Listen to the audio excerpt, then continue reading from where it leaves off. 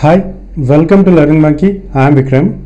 In this class, we'll try to implement the complete company database. So far, in our previous classes, we have covered the conversion of requirements to this ER diagram, and after that we have converted this ER diagram into database schema. Now, in this class, we will start implementing this complete company database. These are all the tables and the relationships among the tables, and the clear description about this database schema has already been discussed in our previous videos. If you haven't watched those videos, please watch those videos and come back here. And every video in our channel is going to be a part of entire course or a playlist. Our suggestion is to follow the entire course so that you can have better understanding of the concepts. And the link for the playlist is provided in the description below. Now, coming to this class, now this database schema, we will try to implement this database schema into this database. So this is our entire database, and these are the values that we are trying to insert, that we will try to insert in this class. In this class, we will try to insert these values into these tables, and we will try to insert all these values. And it is very important to use only these values, because in the next coming classes we will try to understand different types of queries on this database, how to retrieve the data, different types of queries we are going to understand. For that understanding, we will try to have, it is better to have these values as it is. So please try to insert these values as it is, as given in this diagram.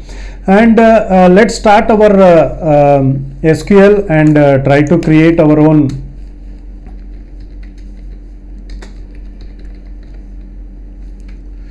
we will try to create our database.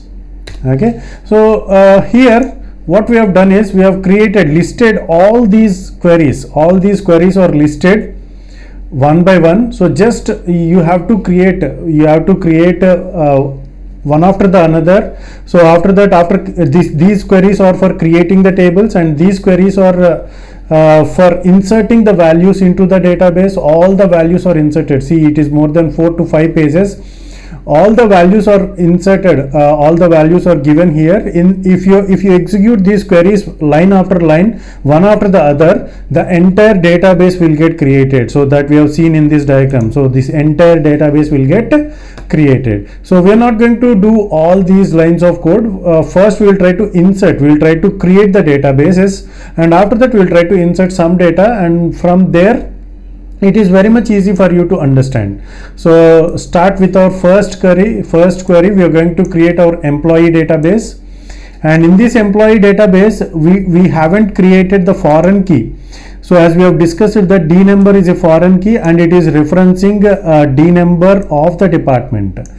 What we will do is, we are not going to create the foreign key for this later, because if we create this, it is going to create some ambiguity while inserting the data. So what we will do is, we will alter this table. So we will first create this table, and later we will alter this table. Here we are using a command called alter table. So using this alteration, we will try to alter the table employee. So employee table can be altered, and we are going to add a foreign key. So we are going to add constraint, and that constraint is foreign key constraint. So what we will do is, we will just copy paste, and we will do the things as it is in the sequence. Later, in our later classes, we will try to see how we are going to alter the tables. So later we will try to solve lots of queries, and we will try to understand the complete SQL part in detail. In those classes we will try to see the command called alter table. So let's just start our first query, which is create table. Okay, table created. It's very simple, but our suggestion is, please try to type the content on your own. That helps you a lot. That gives you a lot of practice. You'll get lot of errors, and you'll get used with this tool. And if you are familiar with this tool, and if you feel that they are not required, then you can just copy paste. Okay, so the second department table has been created, and after that department locations. Okay, created. And next is project table, and this PDF is provided in the description. If you want to get this PDF, click the link provided in the description. There you can get all the content. Okay, project table has been created, and next is works on table. See here, while copying, be careful.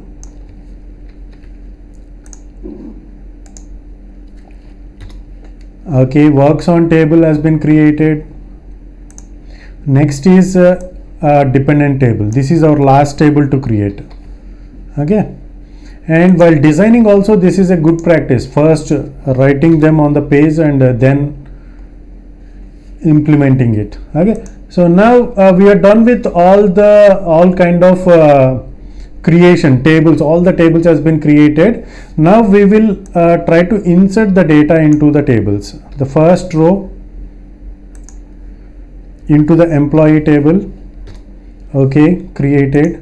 So in this way, so all you need to know is just try to execute each and every line. So we are not going to show you everything, and here we are going to stop our video, or we'll go until this. So until this alter, we will try to do that.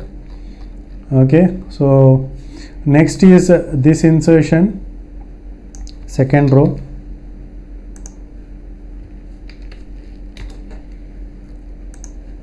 Third row.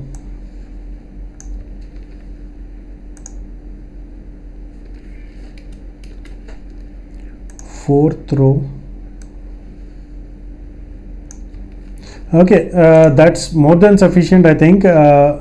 So you already know how to insert, or we have already discussed in our previous videos. So by this way you can insert all the rows, and continuously line by line, command by command, try to copy it and paste it on your SQL.